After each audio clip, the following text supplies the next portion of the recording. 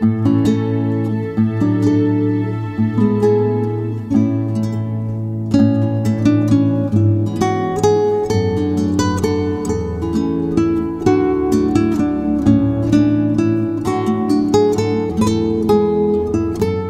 name is Mary Bechtol.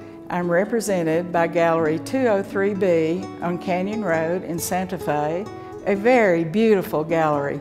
I live on a farm in Canyon, Texas, and until 4 years ago I had an unobstructed view of the horizon, and now I have a housing development in my front yard. I describe my work as the fauve, in the fauve period. I use a lot of color, but the way it resembles that mostly is because I begin with a solid color ground before I start painting.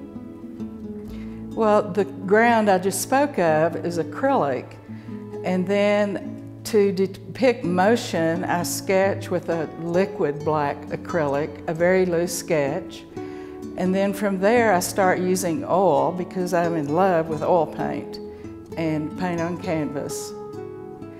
I like to work large. The larger the better. I do many pieces 48 inches by 60 inches, and I don't know the attraction to that, but it just seems to be a lot more fun. I first began in watercolor, and I love watercolor, but most of my watercolor work was an accident. It was either happy or sad.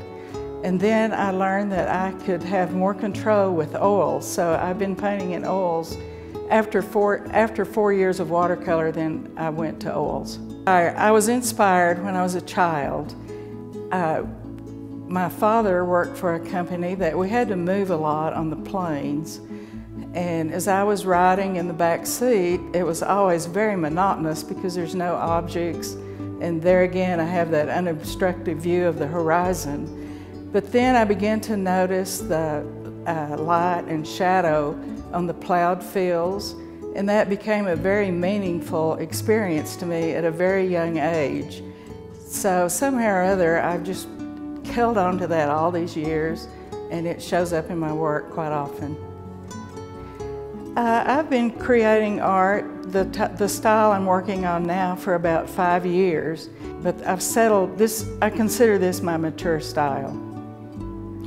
Well, I guess that Matisse is my all-time favorite, but you know, I love all the women who painted their hearts out while being treated like second-class citizens. Well, I certainly have never tried to make a social statement because I don't like people to make a social statement to me, but the main thing I would like for a viewer to say is that's a Mary Bechtol. And I do hear that comment a lot. I also hear people say that my work makes them happy, and that makes me very happy.